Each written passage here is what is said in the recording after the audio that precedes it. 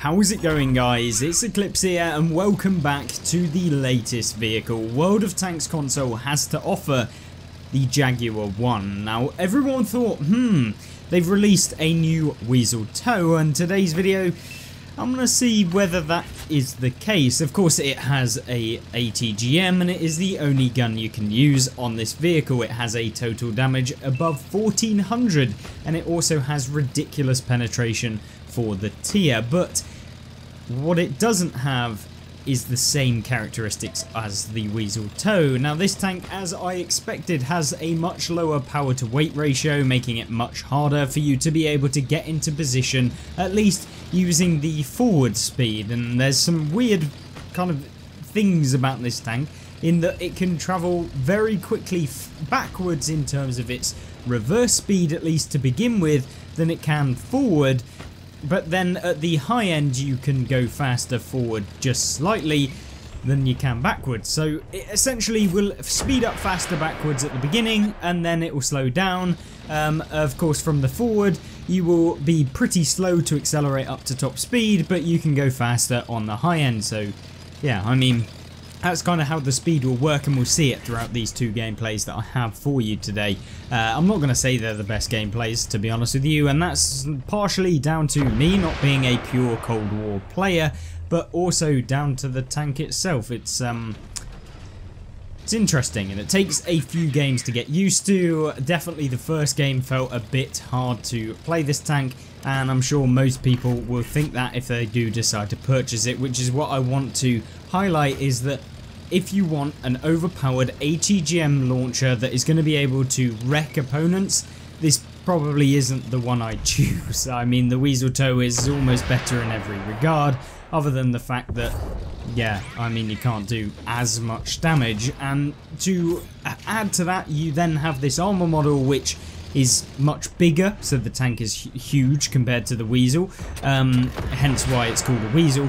And of course then you also have this problem where you're not as fast as the Weasel either, meaning that, yeah, you can find yourself trying to out-traverse people and it is painful to say the least, which is why I wanted to showcase this tank. And I think off the bat, if someone was gonna come to me and say, should I buy this tank for like 16,000 gold or whatever the ridiculous price Wargaming are asking for it, if you want the ultimate edition, slightly less if you want the lesser edition, my answer would be no. Now unfortunately we don't pen the M1 there, even though we were aiming for the lower plate, slightly went off to the left, hit the track maybe, but we didn't pen even with the ridiculous pen. And you can often bounce quite a few rounds or not do any damage if you hit the tracks, which definitely feels bad. Now we somehow managed to pen the Challenger. I was going for the upper bit of the side armor where usually there isn't any space, so hopefully we would pen. We did manage to, but you know, apparently the front of an M1 we can't pen. Yeah, I don't even know. But either way, we'll take it, and of course we've done 4,000 damage. We go for some damage on the side of the T72, but we hit the tracks and we do 60 damage. Now, talking about the reverse speed earlier, this is what I mean. You can quickly escape from an opponent very nicely, and you can see here we're doing about 65 if we're not going down a slope, which is very good for a reverse speed. You saw how quick it was to accelerate, so it's good at taking its way away from opponents, which is nice. And you can use that, I'm sure some of the best players in Cold War will be able to use that really nicely with this vehicle. But my main concern with it is the shell velocity is awful, 250 meters a second, which means if you try and target anyone from any distance, it's horrible. And yeah, you're gonna have to get involved, but you're not small enough to avoid a lot of shells, so, and you also don't have the best traverse speed, so you're not able to get around people. Now that means that this tank is relatively balanced. A bad shot by me right there, I know, should have actually aimed in on the sight. Unfortunately I don't even know, I was hoping it might just hit anyway. I was being lazy probably, but yeah, I mean, the traverse speed ruins this tank when you get up close and personal, because you think that you're going to be able to out-traverse these heavy tanks. Trust me, you're not going to be able to do it very easily. And remember, side armor's filled with space in this mode, along with the frontal armor and just basically everywhere, where you really have to get around the back end, and you can't traverse someone that quickly where you can easily get around the back end. So just keep that in mind. Now, tanks like a Thumper, we can just auto-aim basically. He was showing his turret to the back. Should I have fully aimed? 100%. I'm just lazy. But we pick up 5,500 damage. We're going after this T-72. Hopefully we can... Oh, he gets taken out too quickly. And of course, the reload of this tank, 15.6 seconds to do 1,400 damage. So you're looking at a region of about... what? 5,600 DPM, slightly less, but yeah, I mean, it's decent DPM, but effective wise, it's very difficult for you to pen every single one of his shots. You have to be in position all the time, and even though we had a pretty mediocre game for Era 3 of Cold War, we still picked up an inordinate amount of silver, nearly 500,000 for that game, which is fantastic. And you're definitely going to be able to make your way into earning a ton of credits with this vehicle with its 65% silver bonus. But let's jump into this map, which is on screen right now, just when it starts. Now then, given the fact that we've played this vehicle when, how do we say, we might have been a little bit too passive, this game I'm going to try and play a little bit more aggressive and see if we can get some more damage.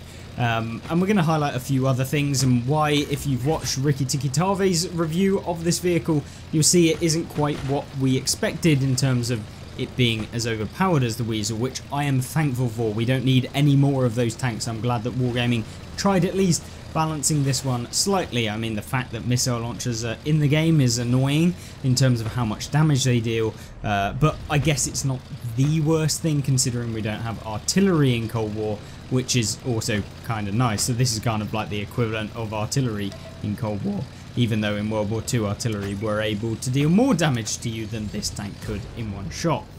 But regardless of all of that, we're going to push down on Hellfire Pass. This is a standard battle. We have the weird spawns. Usually you're spawning in the northeast and southeast of the map. This one is actually spawning in the northwest and the southeast, which is slightly different. Now what I do here, try and pull back behind the bushes to avoid being detected. We go for the side shot of the M1 and we deal no damage. This is my experience of playing this tank. I'd be interested to see whether I'm doing something completely wrong. Yes, I know spaced armor on the side is probably going to take up some of the shells. Instead of trying to get spotted, what we do is we fire before we come around the corner so we don't get spotted. Something you can do in this game. Obviously, I didn't go around quick enough to readjust my shell, but it's something you can do. Either way, we go for this M1A1 who's pushing up. We readjust right at the end to end up actually hitting him, which is nice. So 200 damage. But yeah, I mean, you can see how many shots we would have been able to get with any other tank, and we'd have probably done more damage with other tanks. So you can see how it's starting to balance compared to some of the other vehicles. We end up trying to hit the T-72, but we only deal 600 damage, so it's where you're starting to get a 15-second reload to be able to do 600 damage. And unfortunately, can we get a shot into the T-62? We do, in probably the least aimed one of the lot, and we managed to pen, because, you know, wargaming. Either way, 2,300 damage is okay at this point, but still, we want to be able to do more damage, and the problem with this is we've got to start pushing forward to try and find other people. Now I go for a speculative shot and there we go, no damage. It was basically the same shot as what we did on the T-72, but this one didn't pen. It must be because we hit the tracks rather than slight bit of armor, I don't know. We then hopefully go for the Chieftain, but of course the more overpowered version of me ends up taking him out in the Weasel Toe, which is fantastic. Now I'm thinking I've got ridiculous pen. We should be able to pen the Thumper through the front, since the 477A and the kind of the new vehicles, 292 I think it is, are able to pen through the front of the Thumper's turret, which apparently we have the same pen or higher, but yeah, we didn't manage to do it with that first shell, but I don't even know if we pen with the second one, but we finish him off either way for 3,200 damage and a little bit of assist, which is nice. It will boost up your silver earnings for the game, and you know, that's always a benefit when you are playing these premium tanks in Cold War, which is basically the only time I play them is when I'm trying to earn money. Now we find a 477A, so I'm thinking, nice little bit of ass right there. He's got his backside out to us, and yeah, deal no damage to the back of him. I was thinking that is an easy pen. We are definitely going to be able to pen him. There's no way we would bounce, but of course we must have hit the tracks or something. I try and go for the shot on the 477A. It's speculative to even hit him, but yeah, we don't even deal any damage. But now I go for this guy, the T-72. Can we get around him? I'm hoping maybe we could try and weasel toe him. Can we turn? 10 seconds later, we try and fire, we bounce, don't do any damage. He then gets pumped by the team, which is about the only reason we actually survive at this point. And you can see the traverse speed here, it is painful.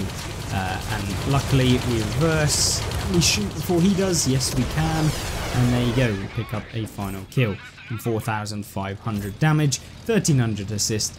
It's okay, but you know, could we have done more damage if we were in another tank? Most likely we wouldn't have bounced a lot of these shells, we would have been able to pen, we could have probably gone in a bit more and been a bit more aggressive, used a little bit of armor that you can get with a lot of the other tanks. And so if I was going to say you want this missile launcher, I don't know, I'd probably recommend playing another tank that is a tech tree one that you don't have to pay for and has a missile launcher instead, even if this has more alpha than those tanks.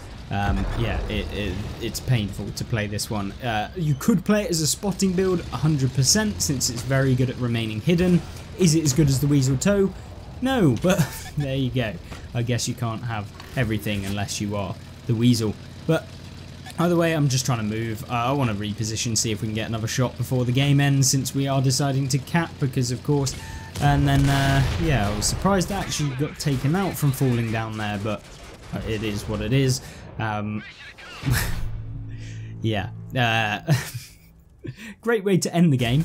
And there you go, the better tank coming in top, better player probably, and there you go, 4,500 damage with a little bit of assist and picking up a decent amount of silver. Hopefully that's given you a little indication as to what this tank is about. Is it as good as the Weasel? No. Is it overpowered? No. Is it going to be a little bit painful to play? Yes. Should you purchase it with your gold? If it was me, no. If I was recommending a tank, would it be this one? Probably not. But yeah, hopefully you did enjoy. Hopefully you saw what this tank is about. Let me know if you think it's completely different and is more overpowered than the Weasel, or if you think this tank is actually very competitive. Let me know. Maybe I'm just playing it entirely wrong, which may be the case, and I'll be interested to see how you would play it differently and get better results than I would. And hopefully you'll join me back tomorrow where we have a brand new video coming in. So hopefully I'll see you there, and have a great rest of the day. Goodbye.